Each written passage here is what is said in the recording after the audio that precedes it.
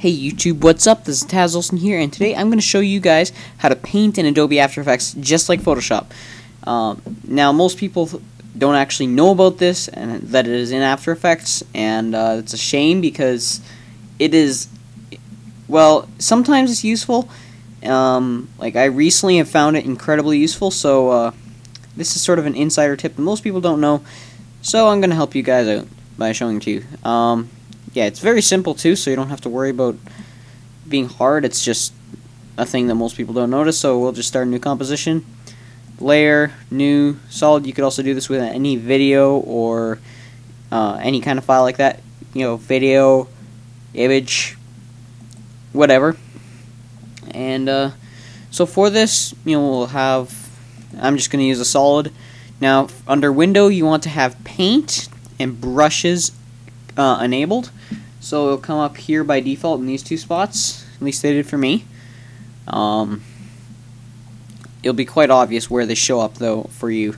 So just double click on the layer we want to work with, and brushes. Let's select the brush tool, which is found right here. So now what we do, we can work around with the different brushes. For instance, this, we can change the color in the paint section, so let's go with the red. Diameter 13 pixels. Angle, that really doesn't matter unless you have a custom brush installed or something that's angle. I'm just using a circle, so it doesn't matter. Hardness, that is the feather. Like the lower your hardness, the more your feather is.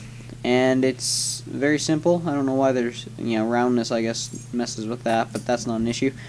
Whatever. And yeah, you can just paint whatever you want. I don't know what that is, but yeah, we can also go up to like 45 pixels. And blue, let's go with a darker blue. And I don't know, just draw, I don't know, really bad baseball cap. It does take a long time to get the hang of it. If you, one thing I'd like to do is work on getting a something that would help me with this, like a draw pad. That would be so helpful in this case. But yeah, it really is simple as that. You can also install brushes onto this, just like you can for there's some feet or something. Let's make some stupid cartoon character.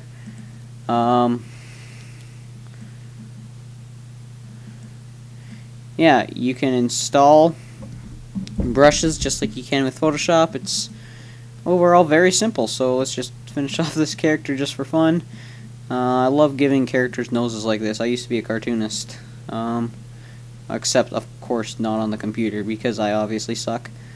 Let's give him orange eyes.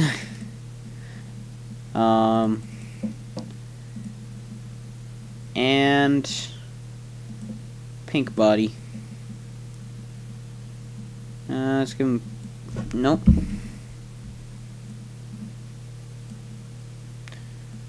And just fill this in here. That looks good to me.